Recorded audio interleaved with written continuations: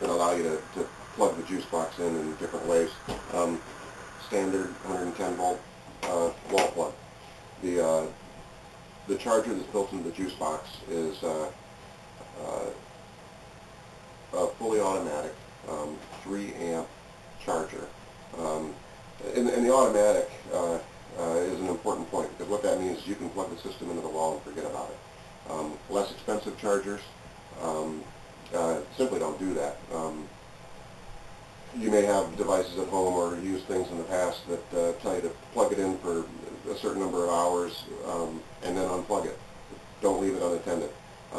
That type of charger, it's still doing its job. It's delivering power to the batteries, but it has no feedback mechanism to know the state of charge in the batteries. The charger that's in this machine, 100% automatic. In fact, you could, and some people do, you could plug this into the wall, turn on the inverter, and then plug, say, your PC or television or laptop into it. And you use this like a UPS, like an uninterruptible power supply. The system is designed in a way that allows the batteries to be being charged while they're also being used.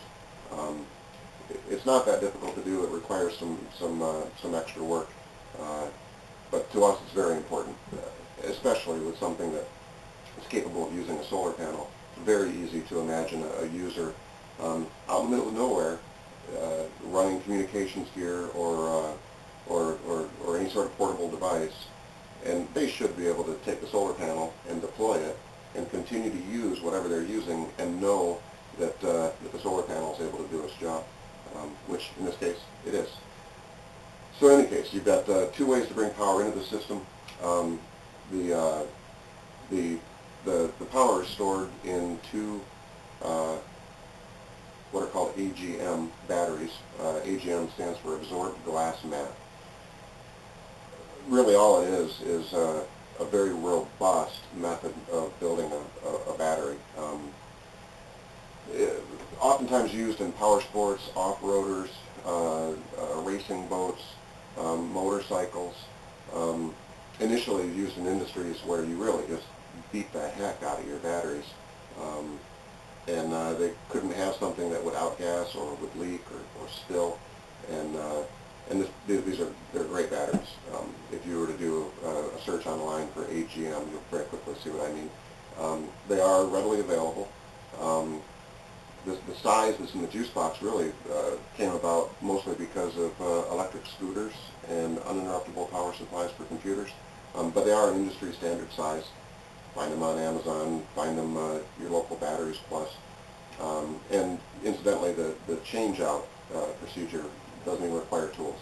Very easy to do. It doesn't have to happen very often. Typically an AGM battery, according to manufacturers, I've never actually tested this, 300 to 400 life cycles, meaning discharge to recharge. That's kind of a squishy number, because it depends a lot on what you've done to it. If you take any kind of battery and you run it completely flat and charge it up and run it completely flat and do that a couple hundred times, that battery has got to be close to the end of its life. But in any case, good solid batteries, don't leak, can't spill, they don't outgas. They are truly maintenance-free. Really good stuff. We've used them for a long time, never had any trouble with any kind of AGMs. So that's our storage system. So we've got juice coming in, we've got a way to store the juice, and then we need a way to get the juice back out so you can actually use it.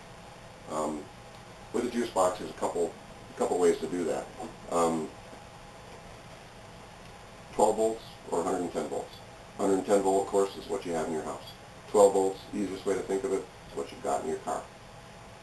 With the juice box, the main power on turns on the voltage display, which is a real-time display of the volts that are currently in the battery.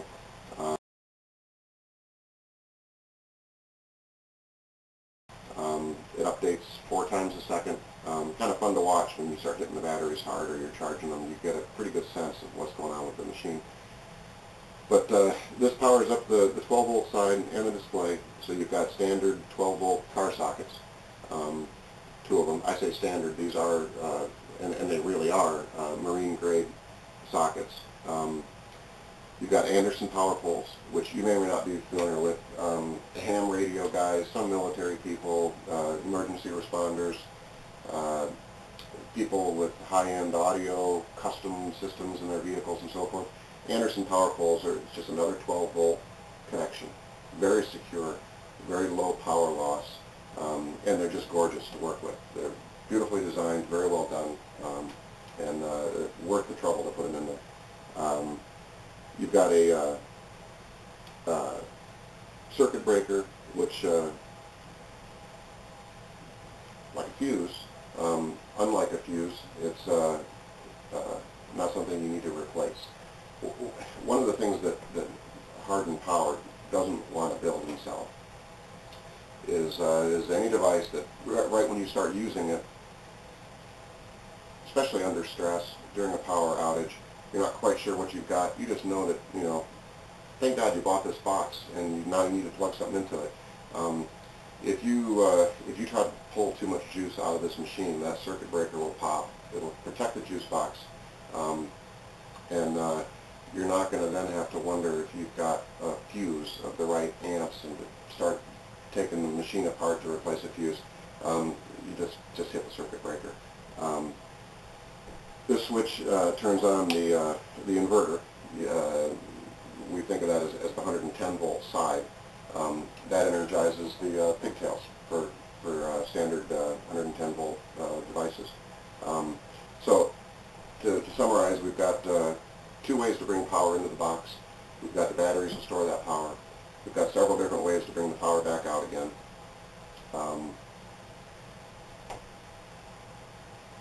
I guess that's it for video one about the JuiceBox. We'll definitely in later videos get more into what you can and can't do with it. As always, we love your questions, comments. We're working on the YouTube and the Facebook thing. PortableUniversalPower.com is the best way to get a hold of us or to see what we're doing lately. And we've got a lot more going on than just this, but we're pleased. This is proven to be a pretty popular device, and I can just tell you we're doing our best to build them as quick as we can and as best as we can. So again, my name is Bill Harrison with Hardened Power Systems. Thank you so much for watching. We'll see you later.